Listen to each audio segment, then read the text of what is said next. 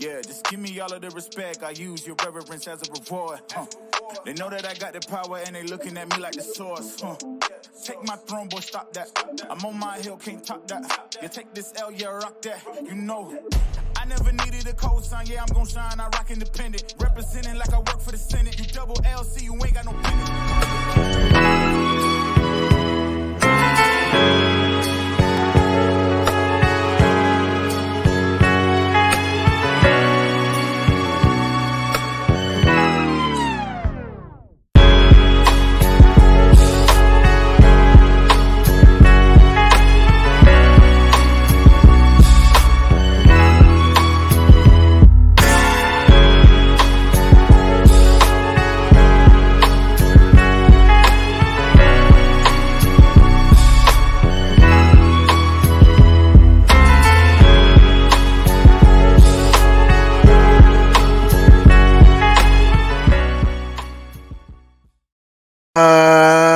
Good morning, Knicks Universe. Good morning, KOD Nation. Stand up, and all you DJs, wake up and get your coffee. Welcome to this Monday, January 30th edition of the Knicks Morning Brew.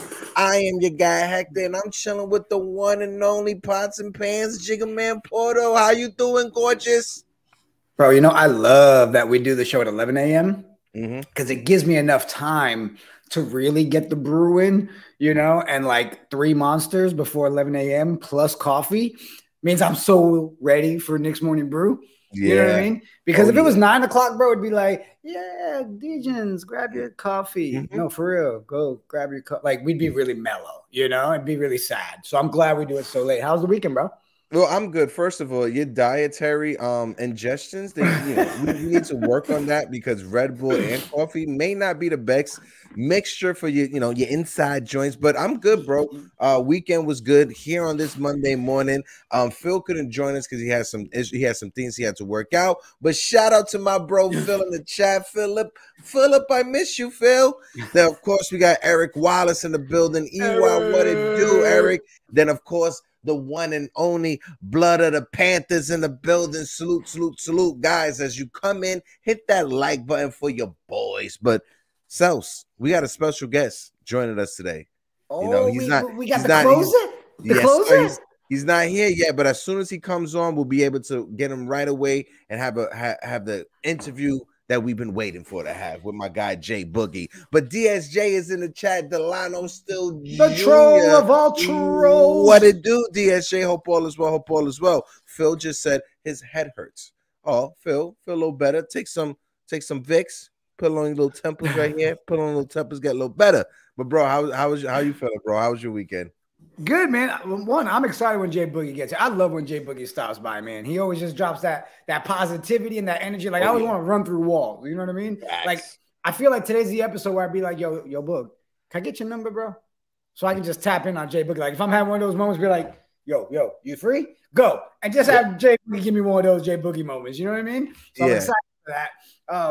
Phil said it was my heart, not my head. Oh, you know what? Now you're being an emotional wreck. Yeah, now you want too much, bro. I was trying to make sure your head good, but now your heart hurts. Okay, your heart hurts. My fault. I read it wrong. Oh my gosh. Hold on. Heck, you know what? I know we like to take our time, get into topics, all that. But man, I'm feeling blood of the Panther.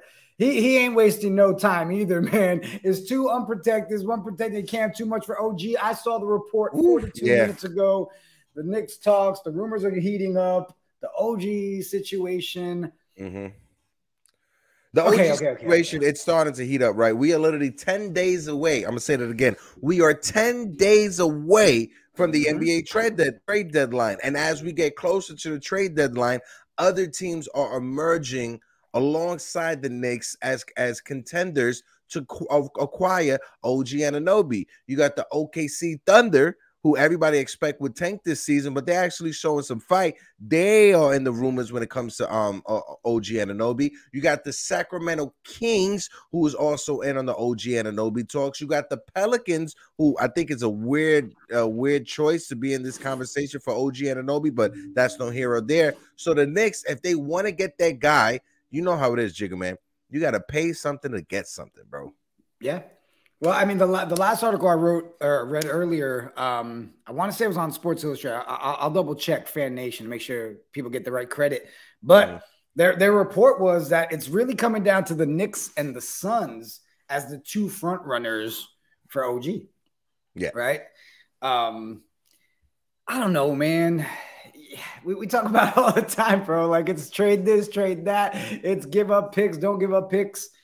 All I know is we need a first unit and second unit that we can actually call like home, right? Right now, we can't sit there and be like, who's our starting five? Who's our bench? So is OG a move that would be dope for us? I mean, can you say no? Like, realistically, but what are you giving up is the scary part. Yeah, it's what you're giving up. And when it comes to the Suns, it's just, I know some people have like the Suns as the favorite, but it's like, where's he going to play? Right. Are you going to start OG over Mikal Bridges? I don't think you do that. So are you trading for a guy in OG Anunoby who's making 18 to 19 million just to have him come off the bench? I don't see a scenario where Phoenix, who is going through so much turmoil that they're going through down there in Phoenix, wouldn't make a move like that to bring in a guy making that much money and have him come off the bench and sit on the bench. It makes no sense with me. But if we could get a 3-team trade going, we could help Phoenix get OG, and then we could get Mikal Bridges. That may be something that's a little bit interesting. But I just want to point out something in the chat just to check it out. My man Jonathan's in the building. Jonathan with the hot one right away. So, for real, everybody coming in hype on a Monday with the let's not ready to go. Leave all the happiness away, fellas. Let's get at it. That's what happens when you come back after a Knicks loss. But Jonathan says, do you think Randall will get traded? Wait. I'm cutting you off. Hold on. Bro, I love how you said after a Knicks loss. Homie, after a Knicks win, it's still the same thing. Yeah. All right. Sorry. All right. You think Randall will get traded? Jonathan, this right here. Knicks fans are in a conundrum when it comes to Julius Randle. I think the front office is going to hold on to Julius Randle as long as they can, try to make it work, because this was a decision that they did. Leon Rose went out there inside Julius Randle to that extension, so he don't want to look like he got egg on his face. So for this season, no, Julius Randle will not get traded at this mark of the season. In the off season, maybe, there's rumors that the Suns been eyeing Julius Randle. The Phoenix Sun fans definitely want Julius Randle in Arizona, but I don't think Julius Randle will get traded during the season. Maybe in the off season. That's a big maybe and a hypothetical maybe as well. But right now, I wouldn't want the Knicks to trade Julius Randle. Why? He's been our best player this season. I know some people say that, Emmanuel Quickly may be the best player on the team when it comes to value-wise. That's their opinion. But when it comes to the stats, I think Julius Randle has been the best player this season on the team. And you can't argue against that when it comes to the pure stats.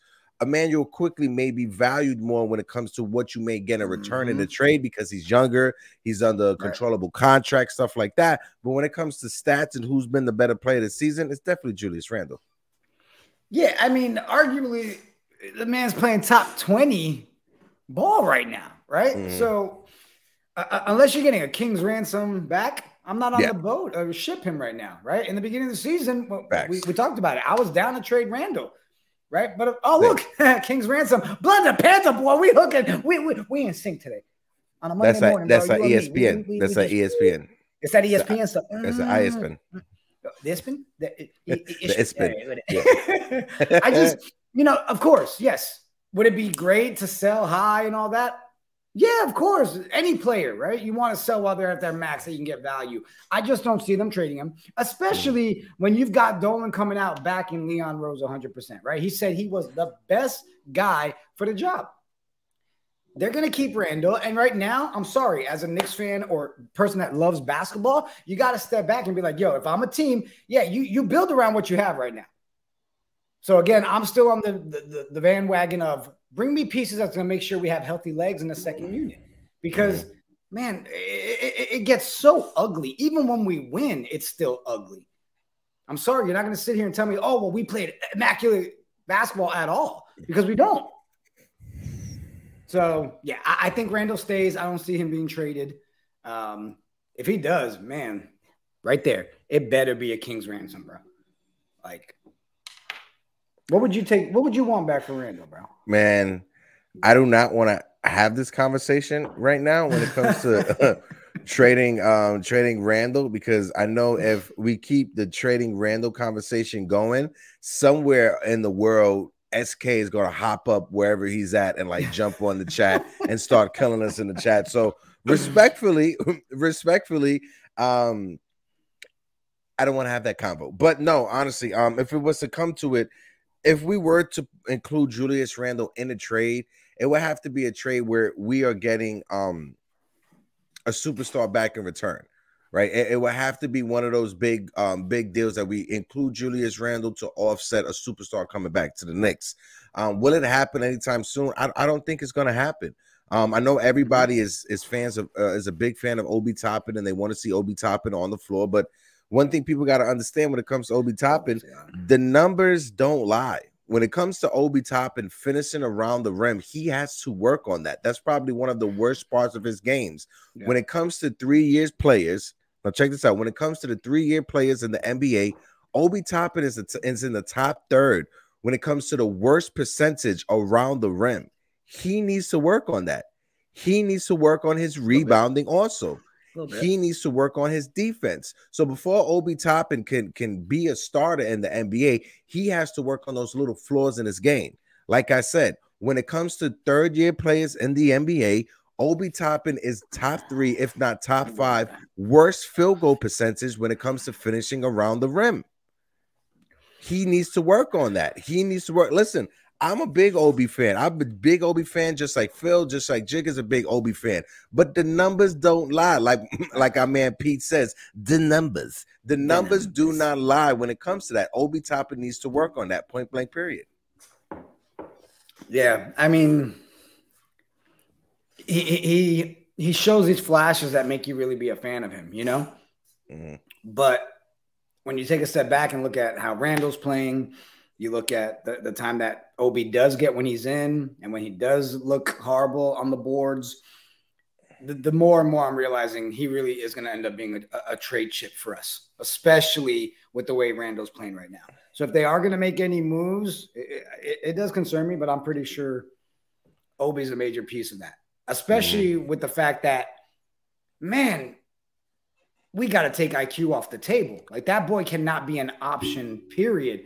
TC Steels. What it do, my man? Oh, actually, since you brought that up real quick, let's take a little roll call. I saw we had G Money in the chat. Yes, what up, G Money?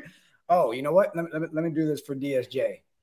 I troll to the millions and millions. That was my rock voice, bro. I was a Knicks fan. Then you just drop one of those. Oh, all right. One of those eyebrows. How about Blood of the Panther? Trade machines and NBA rumors been keeping me up at night. Bro, you telling me. Well, I love the ones that Eddie been throwing out there, bro. You waking up with like mad people commenting on that stuff.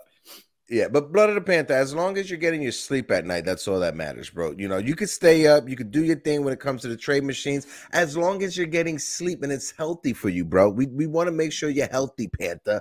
But Infamous New King, what up, my guy in the chat? Before we continue, we got our guest backstage, Mr. Jay Boogie. But before I bring up Jay Boogie, Knicks fans, hold on.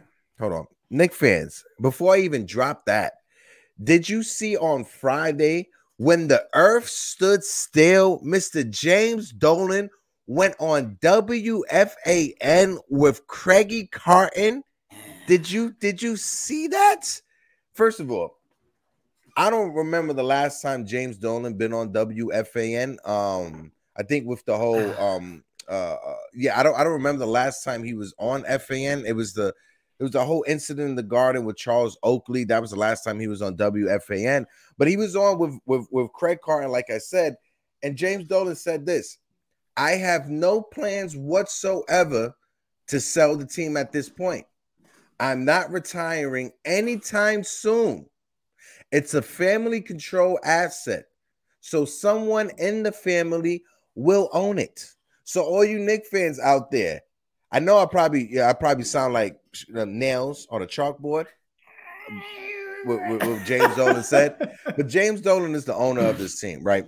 I know a lot of people, they feel a certain way about James Dolan, but you got to understand, this man operates a private business.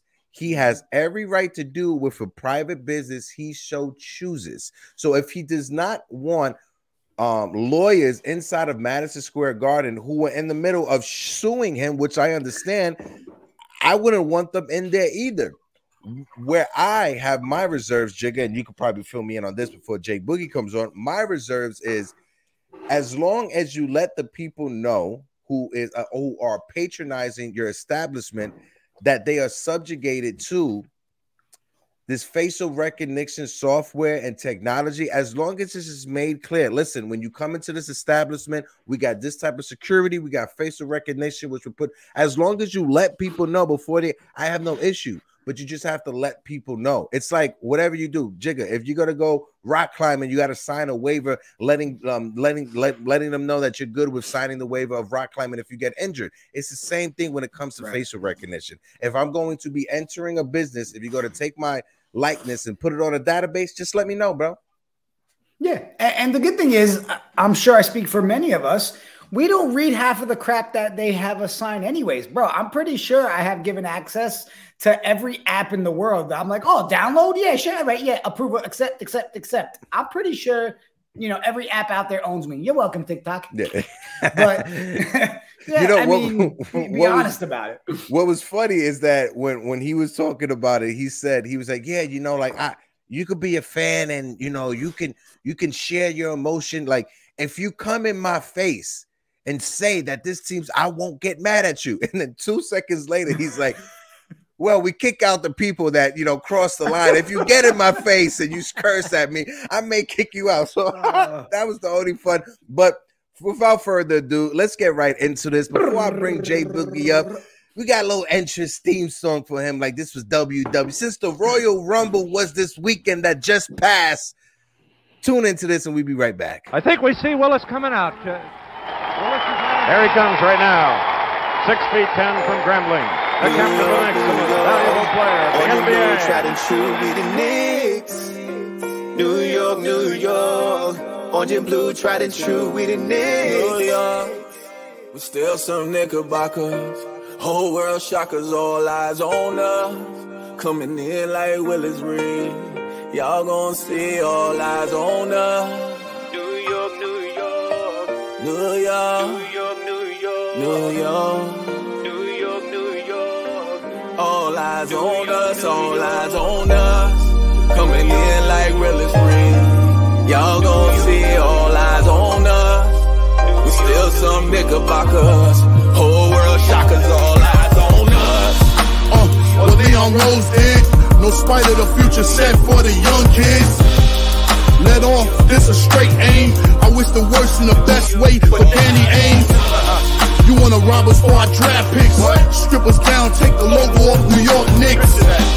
I guess by now you don't feel the shine. Them ain't trades we pulling up, them quitting grind. Let me give you a little history. Us New Yorkers reacting man you quickly. Oh, Jay Boogie, what it do, what it do, what it do. Salute, salute, salute, 3 capital S's. I can't do it like you do it, Jay Boogie, but good morning, Unc.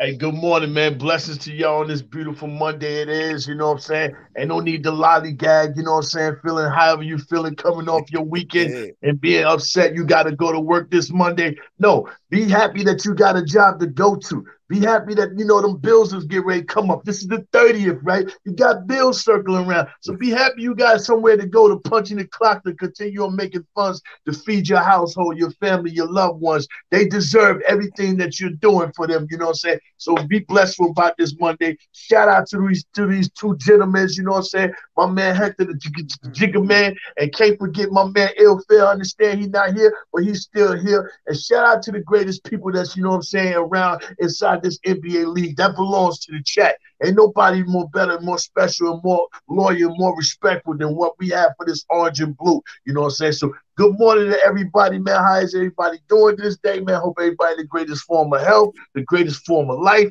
And if anybody that's going through something, we don't pray that you just go through it. We also pray that you get through it. You know what I'm saying? So what's happening with y'all this Monday, man? Book, man. I'm glad you're here, homie. Appreciate you. I was ready for that J Boogie motivation, bro. Now we can get started. Now the show. But you got my math. You can call me anytime, man. You can call me anytime, man. I like checking in with everybody. You know what I'm saying? I get great conversations with everybody off the, off the wire, but still on the wire. Yeah. I gotta tell you, heck, I didn't know we had the short version for when we were bringing him up. I was just getting into the track too. I didn't know you even took it off. That's not my doing. That's your DJ. That's not my doing. Okay, I apologize. I'm guilty for that. It's all on me. Welcome to the Morning Brew with Jiggaman, Porto, J Boogie, the remix. All right. That's right. What's up with y'all, man? How y'all doing, though, man? I'm good, J Boog. Appreciate you taking this time out this morning to have this conversation with us. Obviously, you are a guest to the channel. I should say family to the channel. On top of that, you've been on several times, but this is an episode dedicated specifically for you and giving you your flowers, J Boog. Friday, when we was on Blowing Tears late at night, Jigga, after I left you and the guys with the baseball sim, I see Uncle Freezy. He had his panel going, J Boogie, G-Man for Life. A bunch of them was there. So I was like, let me just jump on that panel real quick just to kick it with the guys. And one thing I brought up in there is that J Boog, we have known each other going on 3 years. And over these past 3 years, it's always been a family affair anytime we hang out or anytime we're in the same panel. But there's one thing that, other people who are watchers, who are just viewers, they don't understand when it comes to J Boogie. How did you get to where you at right now when it comes to being the face of the fandom, when it comes to being a Knicks fan, when it comes to being that voice for the Knicks community? How did you get there, and where did it all start for you? Well, in reality, it all started for me from Knicks Fan TV, which I am still a part of Knicks Fan TV. So let me go ahead and put that out there. It all started, I was just a caller calling up, you know what I'm saying? And I just, every time I called, and in a short period of time, I just was, speaking my mind and what was going on, but also just letting everybody know how blessed they need to be for themselves. And then it just kept carrying over game after game, you know what I'm saying? Until, CP said to me one day, you know what I'm saying? Yo, we might have to make you the closer or something. So, I started calling, and I continued on calling, and then he stopped taking my phone calls in the middle of the show and just started making me wait 45 minutes, you know what I'm saying, waiting for me to be the closer. So then once that occurred, then, you know what I'm saying, me and him was on the same understanding that he wanted me to be a part of the show, but just as a closer. And the same time, as me doing that, I started drifting around, going to, I figured out how to go to other shows and found other contents, you know what I'm saying, and went, and started, rocking with them a little bit, doing what I do, man. But honestly, it started from Knicks Fan TV where J Boogie started doing, you know what I'm saying, it's got his really awareness. And I just added on to it, you know what I'm saying, to where, he can expand. And when you be honest, when you say salute, you can't say it like me. Let me just put this out there too. That salute come from G-Mo. And I always let him know that, But what he did, I just remixed it. That's all I did. I just salute. I salute 3 capital S's, blessings them, you know what I'm saying? I just remixed it at all. But that slogan comes from G-Mo. I must say that, and I get a lot of slogans and stuff from a lot of people throughout. All the content creators, some even from chats and everything, and I take it, you know what I'm saying, I just critique it and, and just give it back to the people. But I make sure I try to let each and everybody know if I got something from you or I say something that you said, I always like to make sure that it's not my creation. This is that person's creation that deserved that. You know what I'm saying? So I like to give back. Like if Jiggaman say something right now, I might say it come Wednesday or Thursday somewhere, but I'm going to say, don't quote me for saying it. I'm just repeating what Jiggaman say, you know what I mean? Because we need to constantly allow ourselves to carry on, our message and the next man's message or the next woman's message, you know what I'm saying? Because sometimes something somebody might say somewhere, it might not get heard during that period of time, but if you hear it and you don't share it, then that message goes nowhere. So if I hear it, and I know it need to be heard again, I'm going to say it again. So That's just what I do. But yeah, man, I started from Knicks Fan TV, man, all the way to this day right here. Knicks Fan TV, all the other podcasts, rocking with you, even on the Man Show, Florence Tears, been up on, all these shows, MBKs, all the channels up under him, the Gammo, the Legions, what I'm saying? So many shows I've been rocking on, you know what I'm saying? For the Love of the Game with Will and Harwell. Yeah. For the Love of the Game with Will and Harwell. Yeah, exactly. Number 4, 1, 2, 3, 4, the Love of the Game. To my guys over there. Shout out to Canteen Wireless, you know what I'm saying? And them people, you know what I'm saying, supporting and throwing, you know what I'm saying, making sure the brand is, is being lifted up, man. It's so many podcasts, man. Yeah. And I'm just, unfortunately, I haven't got around to doing a remix of the podcast, because every time a podcast come out, I'm like, dang, how I'm gonna fit this podcast on? But one day there will be a remix to the podcast. And don't count that out. Well, I think every year you gotta drop a new remix for the podcast joint and the Christmas joint. I think those are two staples when it comes to J Boogie and the catalog that people know, but at the same time it's something that you can play around with. But I'll throw it over to Jigga just because I know he probably has a few questions that he want to ask. Go ahead. I appreciate you sharing the Knicks Fan TV story because I didn't know that. I didn't know that J Boogie started off like the Mariano Rivera of Knicks Fan TV. They played the Sandman music when this man came out. Yeah. He said, I waited 45 minutes. Like, what the heck? Derek Jeter, and I'm the Mario Rivera. So there you go. Nailed it. So look, I mean, as an OG, I always want to ask questions about your fandom, man. Right? You've been following the Knicks forever. As an OG, who was that one player for you, bro? That's like that guy. Who's J Boogie's all-time Knick? Hold on. He's looking up stats. Then we lost him. My all-time Knick. I'm gonna be honest with you. I can't carry Clyde because when I first started, I was born in 1968, so I really didn't get the understanding of Clyde. I just heard of Clyde, so I can't carry Clyde. But I came up, in that short period of time at Bernard King.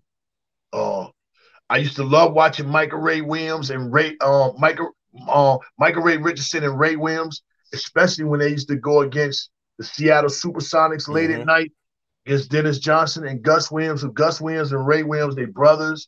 But be honest with you, man, I never get over Pat Ewing. Pat Ewing was just like, Pat Ewing was like the most dominant thing that hit New York City before he got to New York. If you come from my era where I came from, I think Pat Ewing really was the first fashion guy because that Georgetown Hoya jacket was everywhere. You get robbed for that jacket, you know what I'm saying? And back in them days, that Georgetown Hoya jacket was crazy. And then them Ewings, I just Pat Ewing pretty much is the staple of the New York Knicks. You know what I'm saying? The heart and soul of the New York Knicks to me. In my era, he will always be. But my most watchable player that I loved and appreciated him night in, night out was Carmelo Anthony. That guy right there. For him, Carmelo was like. Carmelo did what we wanted a lot of these guys to do. Even though we paid a lot and people compare, we paid too much for him and all that. But I always say, them guys that we traded for Carmelo, where are they now? What have they done? You know what I mean? Yeah. So who was them guys? But Carmelo did what we would have hoped a lot of these players that, we had eyes on to become Knicks would have done, forced their way here. Nah, they don't need to trade me. No, trade me to the Knicks. If you trade me anywhere else, I ain't even going to stay there. We needed that from a lot of other players, you know what I'm saying, including Donovan. Send me over here. He's a good Samaritan guy and everything, but if this is where you wanted to be, your heart was here, send me over here. Don't send me to nowhere. I'm not going to be happy there. Don't nobody else ask for me. Don't nobody trade for me. I want to go to New York. But Melo did that. He got his way here, man. I just love the moments Melo brought to the table. He never shied away from anything. He was always there. He gave it his all, He just did a lot for the community. Even with the situation going back to Baltimore when they had all that bad timing going on, he called his friends out there, he walked the streets of Baltimore and all that there. That was my biggest Carmelo moment, you know what I'm saying? as with him being a New York Knick, was what he did in the city of Baltimore to walk the streets, you know what I'm saying, and try to, you know, seesaw that balance. But yeah, but Pat Ewing's gonna always be my heart and soul. But my most favorable player to watch to be entertained was really Carmelo Anthony. Nice. I just want to say, I know I wasn't on screen. I stepped away for a second, but I had you in my earpiece. What happened was my door started banging. I hear cops outside, fire department. I was like, what the? I ran downstairs. I had you on my ear. I'm listening to your answer. The cops talking to me. The school across the street had a bomb threat. I was like, oh, it must be exams. And then that was the conversation with the cops. I was like, what the? All right. Well, we glad you good. We glad you good. But yeah, we glad you good, man. We glad you here because we know the last time I saw you was hang gliding. When you left this, I didn't know what was going on. I didn't know what might be going on right now. When he said that, hilarious. I was in the chat. I about died. That's why I had to jump back in. I was like, No, but what I wanted to bring up to Boogie, and you made a great point about Patrick Ewing. When it came to Patrick Ewing in the 90s, if I'm not mistaken, maybe you guys could correct me, but I feel Patrick Ewing was the first New York sports athlete, professional athlete, that was able to transcend more than just a basketball court. Right. You know, like you said, with the Georgetown, the influence on the culture, that was by accident. That wasn't something that was designed by Patrick Ewing or he wanted to make that happen. No, that's just people just gravitated to Patrick Ewing, especially, you know, if you're from New York City and you're an immigrant family, if you come from the Caribbean, Jamaica, Trinidad, Tobago, wherever you come, Antigua, and you can see someone that you can see yourself in Patrick Ewing, being that he is first generation immigrant kid raised in the States, raised in New York City, and seeing how important Patrick Ewing was to those type of New Yorkers, the underbelly of New York City, if you would say, because that's really what it is. But right. Patrick Ewing was the first professional New York sports athlete in my eyes that was able to transcend just basketball, more than just basketball, what he meant for the culture. Like you said, Georgetown, like you said, his sneakers, the Ewing, which was iconic at the time. To me, wasn't, I'm not going to say it was on brand with the Jordans, because Jordans and Patrick Ewing, whatever, but just like the Barclays, you know, people say that the Barclays were their favorite type of sneakers growing up. And that's what people feel when it comes to the Ewing sneaker as their favorite sneaker growing up. Right. Will we ever get another Patrick Ewing on our team, man? I miss Ewing. I really do. I'd love to have a reincarnation of Patrick Ewing for the Knicks, man.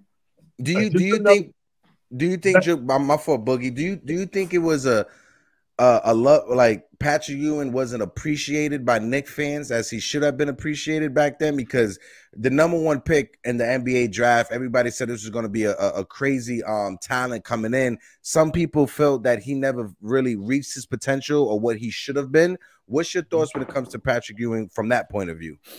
Well, you know, I mean, when they say that, I gotta ask, you know, them people the question and put the question back on them. You know what I'm saying?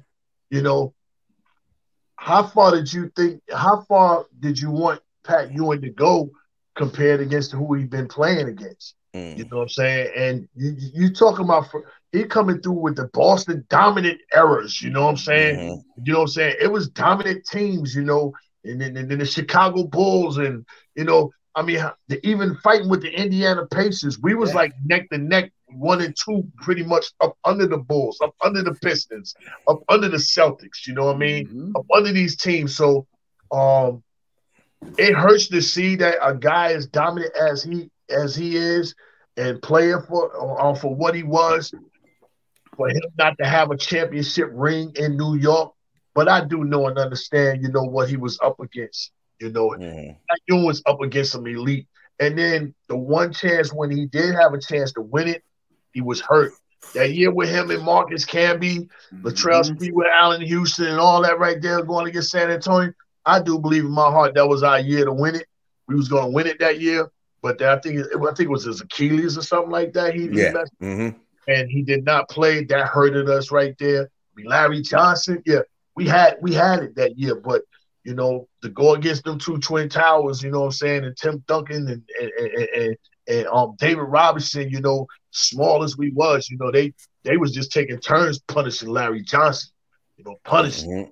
So those Twin Tower days were no joke, man. Them boys, and they had that Robinson combination. I used to love watching them play. You know what I mean? Like that was one of those teams. But I mean, even TC Steele said it best, man. 90s b-ball was the best. It was the greatest era. Yeah, I do think they did the best they could to kind of like, put things around Pat. The only one thing that I wish would have stayed, I wish we'd have kept him and Mark Jackson together. I really wish that tandem right there would have been together. I just feel like Pat Ewing and Mark Jackson would have been so much more dominant than what Mark Jackson and Rick Smits were, or Mark Jackson and even Reggie Miller were. You got two Big East dudes, two guys that's familiar with playing in the Garden, come from up, keep that together, and we broke it up. So I would ask Boogie, when it comes to that situation with Mark Jackson, was it let known to the fans why they traded Mark Jackson? Because to me, looking back on it, if you tell me Mark Jackson and Patrick Ewing, they should never been split up, right? Did it ever come out why they decided to trade Mark Jackson? Was it a contract dispute? What was it? Be honest with you, I had to dig in it. That's something I had to ask a brilliant mind. The Freezies, the CPs, the Gamos and stuff. Sim, them guys, they really would know that. But I don't know what that reason was, but I know it hurt it. You went back-to-back years and got rid of two elite New York guards. You got rid of Rod Strickland, then Mark Jackson. I don't know what it was. I don't know if they felt like maybe they'd be better outside of the city and too much was going on for them to be in the city. I don't know what it was. I don't want to, say something that I ain't 100% right. Yeah. No, I get it. I get it. I don't know. I just know somehow, some way, I wish them two guys could have stayed together in New York City. Yeah. I can't argue that. Just to add on, I'll throw it over to you, Jiggaman. When it comes to Patrick Ewing, just looked up his stats right now. Patrick Ewing, from 1985, his rookie year, until 1997, 1998, Patrick Ewing averaged more than 20 points per game. It's crazy to think about, right? Patrick Ewing had 13, 14, 15, 16, a 17-year career in the NBA. And 13 years, 13 seasons straight, he had over 20 points plus points per game. That right there is an amazing stat. Just looking into it, like, wow, you would probably thought like probably a couple of them in between probably would have been less than 20, but no, every season when he first came in the league, he was averaging 20 points, 9 rebounds, basically a double-double for every year that he was in the league. Patrick Ewing was a phenomenal presence. He was probably one of the first big men back there that were able to step back and shoot a jumper, shoot a three if he had to. Yeah. It wasn't in his game, but if he had to shoot a three, if he was open, he was going to knock that down. And Patrick Ewing, he was ahead of his time as a big man in the NBA. If Patrick Ewing was around this day and age in the NBA right now, my God, I could just imagine the numbers and stats he would put up today. Right. And he developed those skill sets. Pat had no offense. Coming out of Georgetown, he blocked shots, rebound, and caught dunks and putbacks. You know what I'm saying? As the years went on in New York, he developed, skill sets. You know what I'm saying? Jump hooks, drop steps, facing up, shooting jumpers, and he developed that. So I only say that for guys, who are in the league and they're not developing now.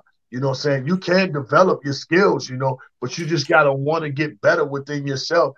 And that was something that Pat Ewing wanted to do. He wanted to get better because, people was just looking at him as just a defensive threat and all that there, you know what I'm saying? Just a dunker and just a rebounder. Pat wanted to elevate his game and, show you how, first I'm capable of learning different, techniques and skills and then coming into the game and do it. You know what I'm saying? That's what Pat, you had to respect his hunger and his drive for, for his career, man. Shout out to the captain, man, the big 33, man. So let's shift gears because I want to talk to you, Boog, about let's just look over the span of the last 4 games, right?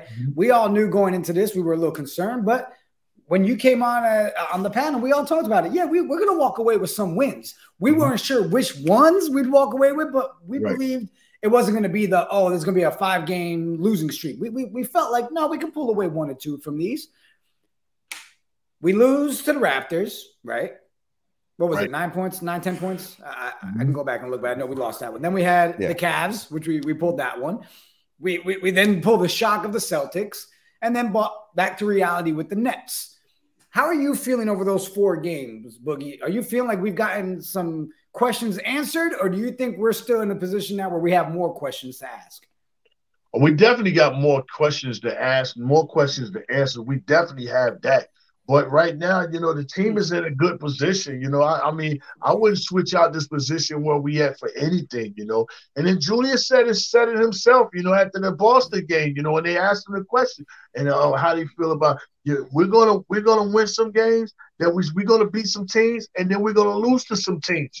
He said that, But I'm one of the ones that I appreciate what the Knicks have right now, where they at right now, because I'm not one of them guys that look at the schedules and feel like, we can't play or we can't, contend against any of these guys. I feel like we can go out there on the floor and on any given night, we can beat anybody, you know what I'm saying? Because this is a make or break league where every night somebody's being made and every night somebody's being broke. So, I love where we at, man. But over that span right there, that just goes to show that, we got a chance to beat any of these teams that, that's in front of us, on a nightly basis. It's just that how much do the players they want it. And even when the games that we lose, you got to let those games carry over to the next big team that you're playing, because it's not stopping. Once you lose or win your last game, it doesn't stop there. You have to get up and get prepared and be ready to go. Just like, you come off a high rise playing against Boston. So what? That game is so what? It's over. You're going home. You have to get up and be prepared and ready to go. You know what I'm saying? We got Brooklyn. You had every night. You must, lay down and wake up in the morning ready to go and forget about what happened last night, though. So, I just love where the team is at. I'm not one of the ones that's upset about what's going on. I'm not I don't do that tank talk, none of that type stuff right there. You ain't gonna get the tank talk from me either. I love looking at the schedule. I look at every schedule. I say we're gonna beat these guys. I don't care who it is. I always feel like we got a chance to beat these guys. And I'm so glad. One thing I want to say before I forget, there's no more lining up the New York Knicks and figure out, this is the team that I'm gonna make a statement on. You know what I mean? What I mean by that, I'm glad Jaylen Brown, you missed them free throws. I'm glad of that, because you tried to line us up. You could have played the night before and played against who was it they played against? They played they played the team that we just beat. I forgot who. It wasn't Toronto, because we lost to Toronto. I think it was Toronto that they lost to. They played somebody that he could have played against, but you tried to, use us for, your comeback and play at the crib and try to line us up, and you got what you got. You know what I mean? I'm glad the situation where I thought LeBron was trying to line us up to get a celebration on most points. Steph Curry, he broke that in our record, in our building. You know what I'm saying? I didn't want to see LeBron come about in the Garden and set the all-time leading scoring record and overtake Kareem in our building. You know what I mean? Too many people be trying to line us up. You know what I'm saying? And we need to stop people from coming in our building. You know what I'm saying? Doing things. Setting a milestone and all that. Protect Boogie, I say it all the time. I feel like the most highlights this season in the Garden comes from other teams. Oh, yeah. Like if you were to make a highlight reel and force it based on just NBA in total, I don't think we even make the freaking highlight reel at our own house. Like, that's crazy. It's been a weird run of home games. Go ahead. No. All I was going to add on to it. We are 15-11 on the road. And we are 10-13 at home. And to add on to Jay Boogie's point, I just looked it up. Jay Boog, they played the Miami Heat that game before they played us. That's what it was. Yeah, he ducked that game. He didn't want that work. You want to line us up and play and thought you was going to get a good – yeah, you get what you got. You get the Julius laugh at the free throw line. But no, Jay Boogie, on our first episode, and I'll throw right over to you, Jigga, my fault for cutting you off. On our first episode, Jay Boogie, when you came on the Knicks Morning Brew, you was on here with myself, Jigga, Phil, L. It was a nice first episode, but you said something about Julius Randle that not that many fans heard or even, paid witness to. When you went to the Garden for that opening day that you was there at the Garden, and you had that conversation with Julius Randle. You came on the show and you told us that Julius Randle said, listen, tell the fans I'm going to be back. Tell the fans it's going to be different. Has he answered that for you so far on January 30th? Has Julius Randle won you over? I shouldn't say won you over because you was always a Julius Randle supporter. But do you think Julius Randle lived up to to that conversation he had on you when you had that back then? Yeah, I was won over with Julius Randle when he told the security guard, nah, he good, he with me. That right there, you know what I'm saying, let me know, you know what I'm saying, that, you know, appreciates a guy from the podcasters, and because if he appreciate me, that means he's appreciating a lot of people because he's watching, he's tuning in. But that lets me know he appreciated me for him to tell the security, you know, I got him, he's with me. You know what I mean? That's the first thing. But when I had the conversation with him, you know what I'm saying, and it's just talking with him, you know, out generally, and I'm telling him that, you know, I got another song for you, man, but I ain't done it yet because, you know, what are you gonna do on all that? You know, you back, whatever. And Julius was like, yo, yeah, you can tell the people I'm back. I'm getting ready to give it to him. I owe it to the people. That's what he told me that night. And he's kept his word, you know, he kept his word. He said, yo, tell the people I'm back, I'm coming, he's playing hard. He's doing everything he can do. You know, now he does have a couple of, you know, bonehead mistakes here and there. But all players do that. You know what I'm saying? I mean, I don't compare him to LeBron James, but LeBron got way more turnovers than Julius. I don't compare him to Greek, but Greek got way more turnovers than him. You know what I mean? So he's going to make some mistakes here and there. But the great accomplishment of Julius, you know, he accepted, you know, Brunson, and he accepted, you know, his mistakes, and he's willing to, you know what I'm saying, to face the music and make things better. It started in the summer, playing in the open gyms, you know, letting people come out, see him, dab him up, touch him up, rocking with the fan, say what you want to say. I'm here to face the music. So right now, old Julius a song, you know what I'm saying? And I'm gonna see him Saturday because I'll be in the Delta family room Saturday and Sunday. I'll be there for back-to-back games. This time me and my whole family, my wife and my baby, we going and stuff.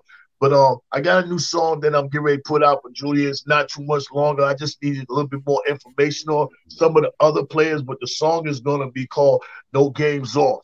And that's what Julius does. You know what I'm saying? So I got to speak upon, you know, what I know what's happening. That guy takes no games off. He's missing no games where all these dudes is putting up. All these dudes are sitting out games. Julius is there each and every night. That's one thing we can say. That man is 100% dependable. You know what I mean? He's going to come on that floor, and he's going to play however minutes that Tom leave him out there, you know, and he's going to play. So therefore, you know what I'm saying, we can't get that compared to some of these guys. Like I put a ticket in it, and it got crushed with my ticket last night because I didn't know that the Clippers was going to sit out all them guys they set out last night. So, you know, when you compare to some of these guys, you know what I'm saying, night in, night out, they don't stand up, man. But I do got a new scenario that one day maybe my dream will come true. I will see the NBA commissioner. I have the right thing that'll stop all that, you know, missing games and eliminate tanking, everything. So that's something that I got it, you know, inside my I got it written up. I got it on copywritten and everything. Something that one day I'm gonna be able to present to somebody that maybe that should get to the commissioner. You know what I'm saying? Because I had the right scenario where it's all that tanking and all that ducking games and all that. That should be outlined, especially for the fans that spend their hard-earned money to go see these games. You know what I'm saying? And you're not there. You're a favorite player of theirs. That's not right, you know. So yeah, hearing the tank word, it irks me. Kind of like everybody wins. Stop saying that. My bad. No. You could, but when people like say it with passion, like they want to do it, right? Yeah. It goes on the list of participation trophies. Everybody's a winner. Like that shit pisses me off too. Like those are two things. Like in sports, you should not be tanking just to make yourself better. Stupid. I don't know how to wake up and tell myself, yo, you're gonna lose today. Yeah, I don't know how to wake up. Let's go out there and lose right today. I just don't know how to do that. You know what I'm saying? If you beat me, you're just gonna beat me. But I don't know how to tell you you're better than me. I don't know how to do. I wasn't raised up like that. You just got to prove it to me. And then when you prove to me that you beat me that day, I'm going to go practice harder to come back and want to play against you again. I just don't know how to lay that. I don't. Exactly, because if you're tanking and your mentality isn't focused on the game, then that's a whole season that your team you don't care. You're setting yourself back even further. But hold on, I know we got a cutoff at 12 o'clock today. Hold on, before you go, I just want to shout out Jarvis LaFleur in the chat. Shout out to my bro Jarvis. Jarvis, I haven't seen you in a minute in the chat. I'm glad that you was able to find this channel over here for the Knicks Morning Brew and the Yankees Morning Brew Tuesdays and Thursdays. Yes. Jarvis, it's awesome seeing you in the chat, my man. Hope your family's doing well. Happy New Year to you, brother. But go ahead. I'm throwing it back over to my man Pots and Pans Jigga. 2 topics left before we end the show. All right. One's completely off Knicks topic, and then one is let's talk about the Lakers game tomorrow. All right. First off topic conversation. Did you guys see what they did to the Empire State Building yesterday? Oh God, bro. I can't believe you just brought that up, man. Because it pisses me off that much, Boog. I was like, okay, hold on. When someone said, oh, why did they put the Jets colors? I was like, oh, that's crazy. Why would they put the Jets colors on after that? And then I saw the post. We repping the Eagles on the Empire State. Like, please tell me that whoever made that decision got fired this morning. Like, please tell me that because it was some like young jit millennial, right? It was like, oh, we should show love to our neighbors. We're gonna go green and white on the Empire State. Don't blame the millennials for this one. Don't blame the millennials for this. Half of the millennials don't even have a driver's license to even work at the Empire State Building. So I don't blame the millennials for this one. But whoever was in charge of this, they need to get all the blame. All the blame. I mean, sometimes, money is not worth your respect and your pride. And for that to be done in the city like that, you just did what you want. It is what it is, man. Only in New York. I'm telling you. All right.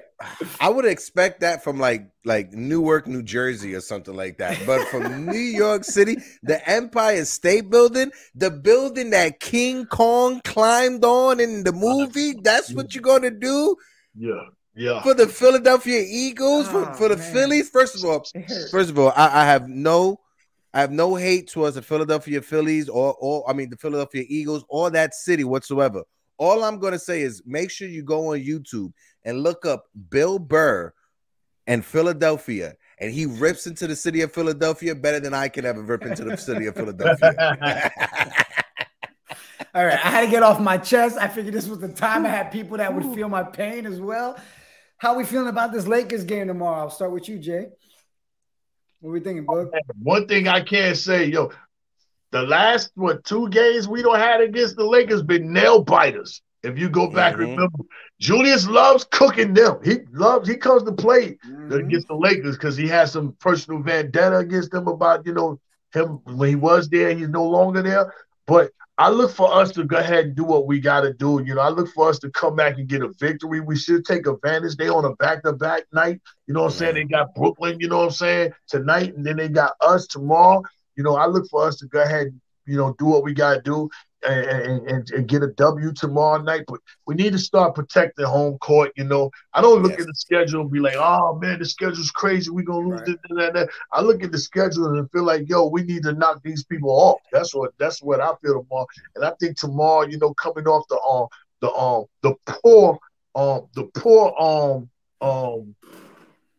poor, what is the word I'm looking for? They didn't have no energy. The poor energy for the Brooklyn game. They should be pissed off, and it should carry over into that Laker game. Because if we'd have matched our same intensity level in the second half, in the first half, we'd have won that game easily. You know what I mean? So that's why I say, everybody, games are sometimes not won in just the fourth quarter. Sometimes games are won in the beginning of the game. You know what I mean? So we need to play all 48 minutes, all 4 quarters. You know what I'm saying? Be there from the tip off until the last buzzer ring. You know what I'm saying? For all games. Starting tomorrow night against the Lakers. Yo, what up, Phil? How you doing, my brother? What up? How you guys doing? I'm good, bro. Did you not realize she was on the screen? No, I was reading something and I thought he didn't realize he was on the screen. I was like, well, this is awkward. I thought I was still backstage, so I was like, oh snap, I'm up. They called me up. They called me to the big leagues. So that was all your brother. Your brother did that. That was not me. Just I needed to make sure I popped in, got a few minutes with the legend Jay Boogie, so I had to kick some things to the curb real quick. When we gonna get that Phil and Jay Boogie track? We need to get that Phil and Jay Boogie track. Like, what's going on? You gotta ask the celebrity himself. I have no problem with it. I heard his pattern, his flow pattern. It's just I'm quite sure he's gifted enough to switch up whatever it is they want. But I pretty much like trying to make sure I grab something and send something down somebody's alleyway. You know what I mean? When I do something, because it works out better for the both. And I got some things coming up really in the early near future. I'm just right now I'm on a standstill of really like what I want to do with the rest of this material I got.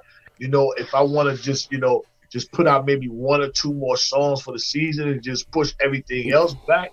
Because I learned a lot in the music far as this year. A lot of my music, I'm talking around the Knicks. When the first year I was talking to other players and stuff, and when things wasn't going right with certain people, it caused me to be wasting material, wasting money, wasting studio time. I learned in my second year, but I got so much music that I got going on that I'm doing right now that it's not going to be hard to miss Phil. All right. We'll make it happen.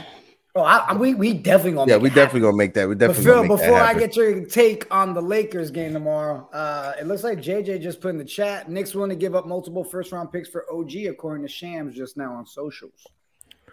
I just want to say something about this. I want everybody to know this right now. When it comes to making trades, teams have 2 different scenarios of trades. I want people to know that there's a Knick trade and then there's a league trade.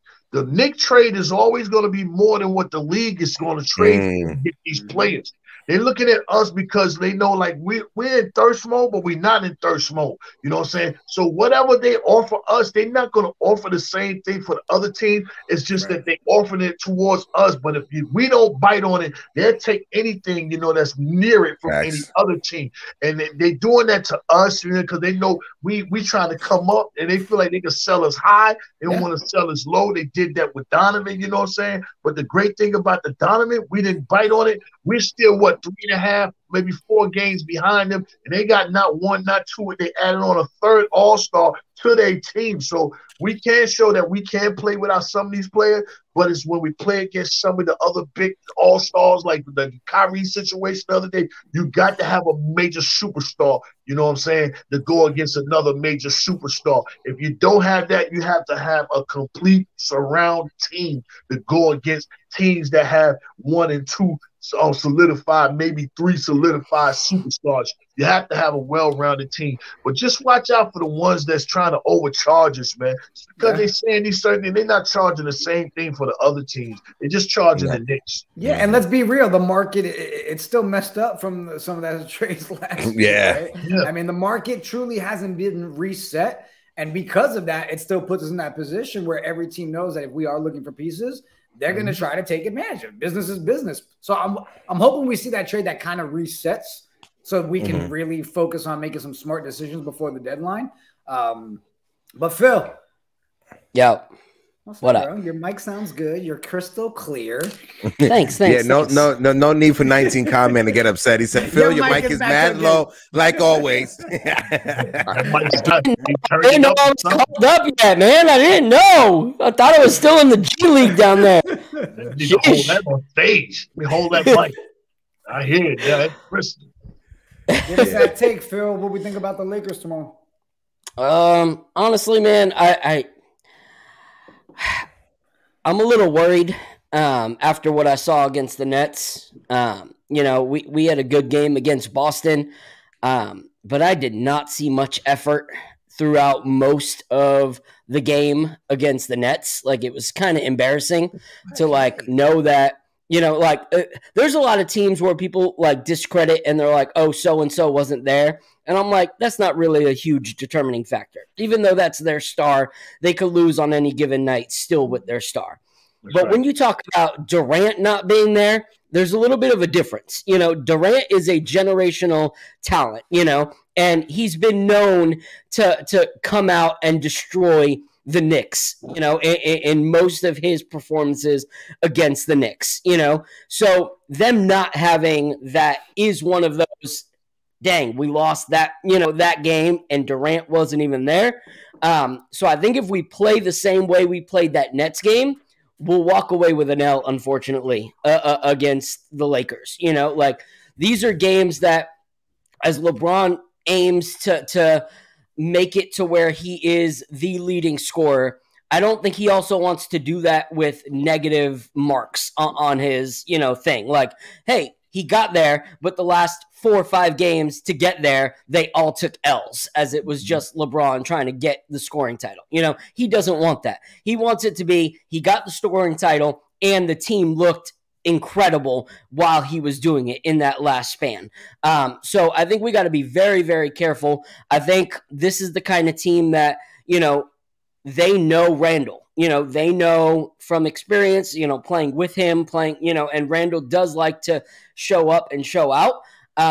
But sometimes that could be a negative thing. If it becomes, I want to show up and show out, it could be a one-man show, and we can't beat a healthy Lakers team as a one-man show.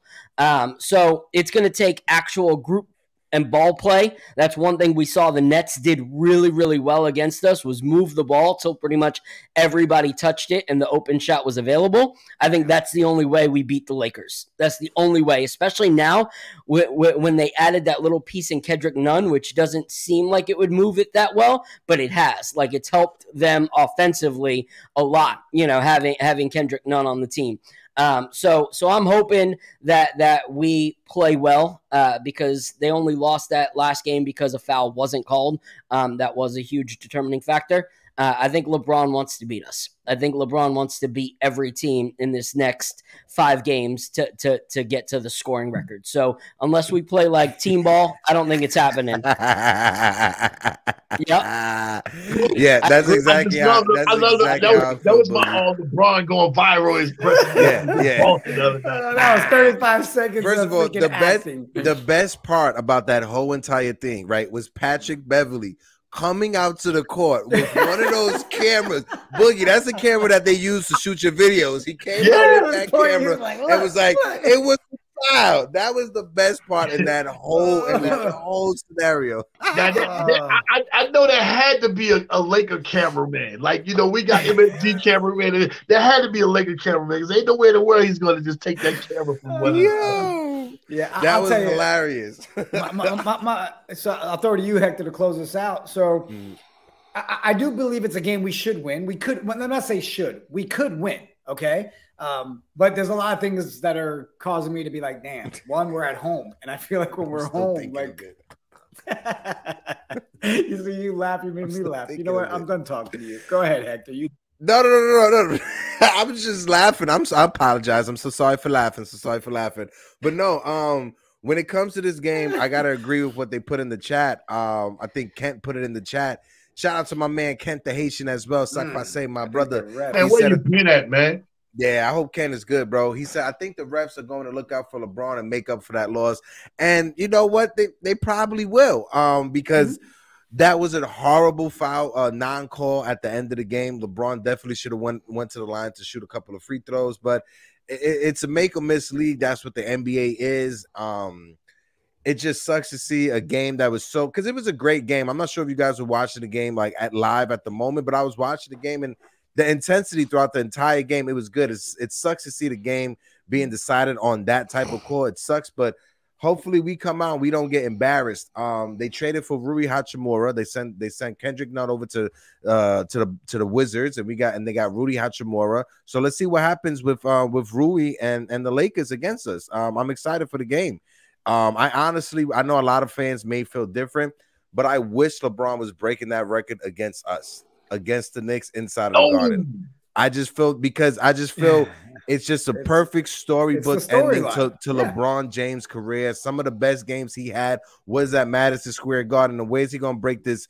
Where's he gonna break this? At the New Orleans Pelicans, Frosty, whatever the name of that arena is. What is it? Softy Arena, whatever it's called.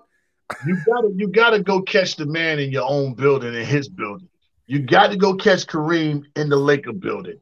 Yeah. You know, that's to me, that's the best way to do it. You know, then for the for them, the killers on TV, the Knicks are always getting something done to us. You know, we know. I know I didn't want to see it. You know, historically we know it's going to happen, but I'd rather see Kareem sitting in the stands at the game, you know, in LA, and LeBron do it. You know what I mean? And maybe after the game, you know, just to show Kareem you're still that guy, go give him the basketball. I want to see there's so many different scenario stories that you could do amongst LeBron getting that man. But I want to knock their head off, because I want to set ourselves up either for the sweep or the break even. All these teams that we got to go face later on down the line, these Lakers, the Clippers, all these West Coast, you must hold home court against them, because that win on the road in their building that late in the season is going to be that much tougher when people are really on their A game. So you need to go ahead and win these games right here. We need to win this game. That's mandatory for us to win this game tomorrow. We play them again in LA. Same thing with the Clippers and all these other teams, man. Yeah, man. I mean, I just wanted to add something. It's a bit serious. Kent shared it with us in the chat. I appreciate his openness and willingness to share this with us in the chat. But he said, Jay Boogie, my mom passed away from cancer right before Thanksgiving, and I kind of went dark, getting back into the vibe lately. Kent, my brother, you know, we had a conversation. You know, it wasn't my place to bring it up or speak on it. Thank you for sharing this with us, Kent. You know, thoughts and prayers for me and my family are with you at all times, Kent. Guys, if you guys can, send some love to Kent in the chat. Thoughts and prayers. Put the prayers emojis in the chat. Kent, you know you family, my guy. If you ever need anything, I'm one phone call away, bro. Yeah, blessings to you and condolences to you. You know what I'm saying? You, your family, and your moms. Make sure you continue resting up there in heavens. You know what I'm saying? Tough time. I've been there with you, my brother. But you have friends that can help you not only go through it, but get through it. You know what I'm saying? You know, like Heck just said, if you need his number, you know, give him a call. If you need my number from him, I'm telling Heck he can give you my number. You can give me a call, my brother. But we know ain't no word bigger than mom's unless you're talking about God. You know what I'm saying? And I said that in the intro to my song, so I know where you're at. I know how you feel, my brother. You know, I'm quite sure looking and learning from you, who you are on these podcasts. She was a beautiful woman.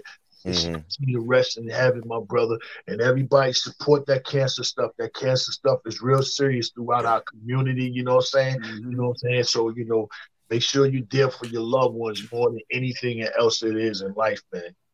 Yeah. Send prayers over to you and the fam, Kent, on behalf of KOD Media and myself. Appreciate you being in here with us, man. And, you know, definitely condolences, prayers on our end. Yeah. Shotters, you still my shotters, yo, rude boy, screw face. I want to be a little laugh at my man Kent, man. Got to. Kent, you know you family, bro. You know, like Boogie said, I just text you Boogie's number right now, so make sure you get that and stuff. But yeah, Kent, you know we love you, fam. You know, everybody out there, like Boogie said, if you have a family member that's going through anything, whether it's whatever they're going through, make sure you always reach out, because tomorrow's never promised. That's why every day, whenever I'm on a phone call with Jig and Phil, I always make it a point to tell them brothers I love them, because it's true. I love my bros, and I'm happy with what we're doing over here, you know. But let's close this out before I start crying on screen. We don't want me to start crying on screen, because I do get emotional. I am an emotional version. Wait. The backstage producer said, "What, make him cry?" No. Better ratings? Sorry. Something about ratings. I'm sorry. And you Listen, if Drew is in your earpiece right now telling you to do that, Drew, no, I'm not crying, Drew. Oh man. Jay Boogie, man, I appreciate you so much for tapping in, man. You know, we love the fact that we were able to have it as an actual episode with you. You know, you're a staple on our Friday panels. But, man, everything you do as the closer, Mr. Mariano, the Sandman, reincarnated for the Knicks. Man, appreciate everything you do for the fan base. And you know this is an open door policy for you, Jay Boogie. That'll never change. I appreciate y'all, man. Thank you, man. I know y'all my brothers and everything, and I know y'all share y'all home not with me, but with many others, man. You know, we got podcast living rooms, man. Well, one thing I want to say before you get off this to my homegirl Charlotte, you know, I had Charlotte up here. To my homegirl Charlotte, I have not forgot about you. I'm just waiting on the right situation, you know, come about. Because if I do it, I want to do it right. So I just wanted to let Charlotte know that I haven't, you know, forgot about you, just in case she might be listening and rocking right there, you know. Yeah, definitely. Charlotte's a friend of the show. Phil, any last words before we dip out, my brother? No, just I'm thankful I got to be on. Thank you all for your constant support. We seriously appreciate it. You know, we got some more things coming up. You know, we got our homie Doug. Doug is going to be on the show on Wednesday, and we're looking forward to that. Has some, you know, really great takes when it comes to the Twitter Spaces. And we're just, you know, looking forward to continuing to build with you guys. We got some new things coming in the next month, so stick with us, and we thank you guys. And if you haven't, hit that like, hit that subscribe button, and if you think anyone else would love the channel, please show love, send it to them.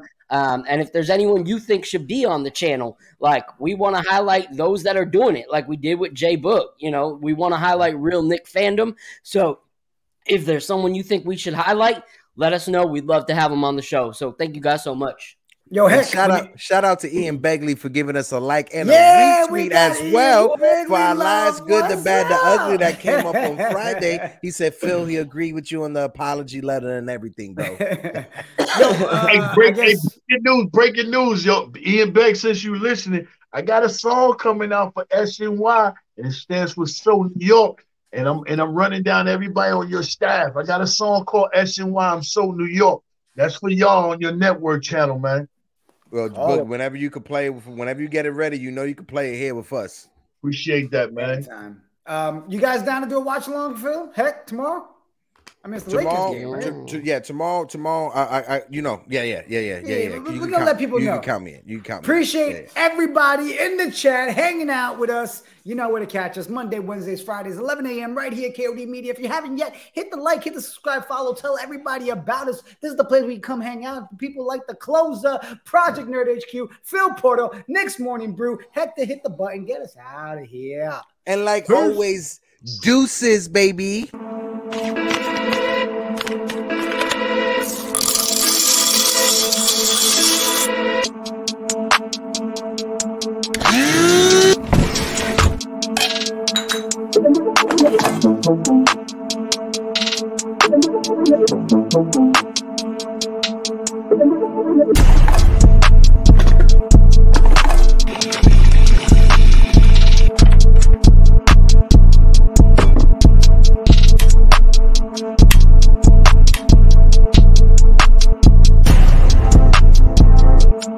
What it do, Knick Nation? What it do? KOD Universe, stand up. And all you DJs, wake up and get your coffee. I'ma slam on these goats like I'm John Stark. I'ma